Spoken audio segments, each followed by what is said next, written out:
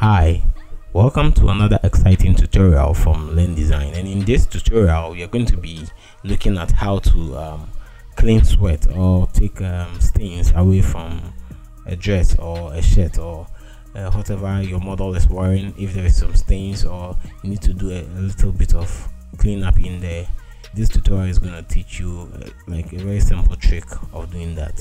Okay, so in this tutorial we are going to be using the eyedropper tool. So when you select it, you go to the sample size and then you make sure that the sample size is 5x5 or 3x3 so that you can get a large area when you're sampling. You create a new layer on top of the layer you want to actually clean up, and then you sample the colors close to whichever stain that you want to clean. You use the brush tool, put your opacity at 20 or 30 depending on how you feel about the color, being on top of the dirt or the stain or the sweat.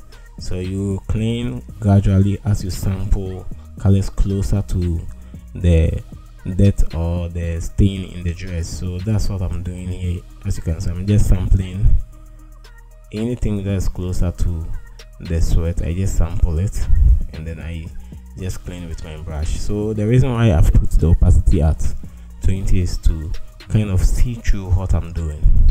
So I'm not painting a very flat color on top of the sweat. I'm actually painting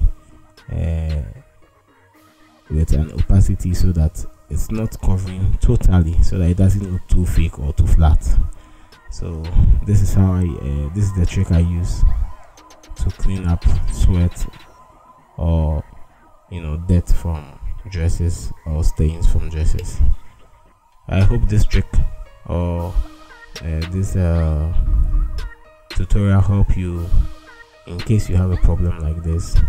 So with this particular picture that I'm using, the image that I'm using, we were doing a photo shoot at our office, and one of the guys came in late. He was rushing to get to the office early so that he could do his shoot, but unfortunately when he got there he was sweating, so we had to take him the picture as he came in. But when I got to the bench and I had to use this picture, I have to clean up the sweat from the dress.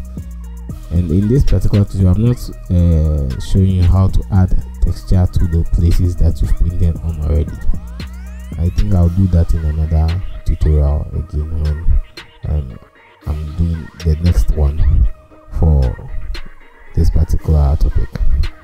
So as you can see, I'm still sampling in places where it's clean, and then I paint in places where I see the sweat or I see any stain that I want to remove.